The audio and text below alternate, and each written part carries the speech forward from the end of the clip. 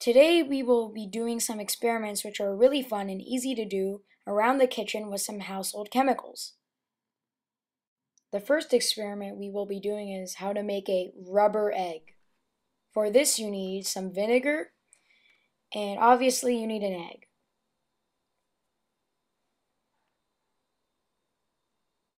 First fill a cup with some vinegar and take your egg and place your egg inside the vinegar. After a few seconds in the vinegar, the egg will produce bubbles coming off of its shell.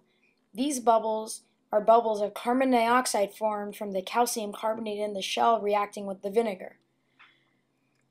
We're not actually making the egg rubber, but we're dissolving the calcium carbonate shell of the egg to be left with the inner contents in the membrane.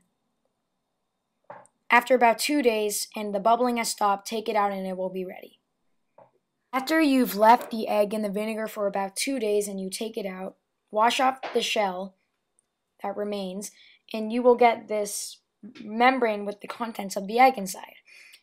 It's very bouncy, but don't drop it from too high or it might break. It looks yellow because of the yolk inside and it is somewhat transparent.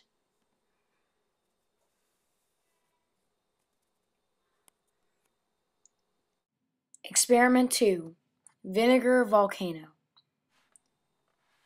For this experiment, obviously you'll need vinegar and you'll need some baking soda too. First, put some vinegar in a cup. Now measure out some baking soda and pour it in. Immediately foaming will start to happen. These bubbles are also carbon dioxide like in the egg experiment. Pretty interesting, huh?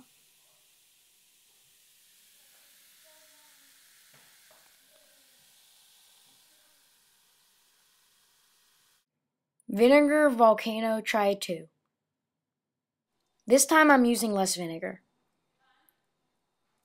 There's not as much of foaming over the top, but there's still a lot of bubbles of carbon dioxide.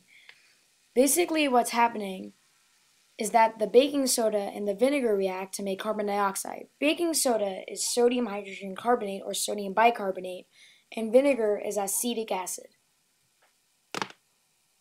When they react together, they form carbon dioxide and sodium acetate in a solution. Experiment 3. Atmospheric pressure. For this experiment, you'll need the aluminum, I'd say pie pan, some water,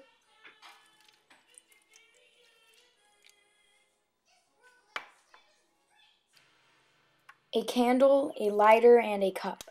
Basically what we're doing is that we're lighting the candle and putting the cup over it, and the candle uses up the oxygen, the flame uses the oxygen from the air, which is 21% of the air, so the atmospheric pressure inside is 21% less than outside, and the outside pressure pushes the water inside the cup.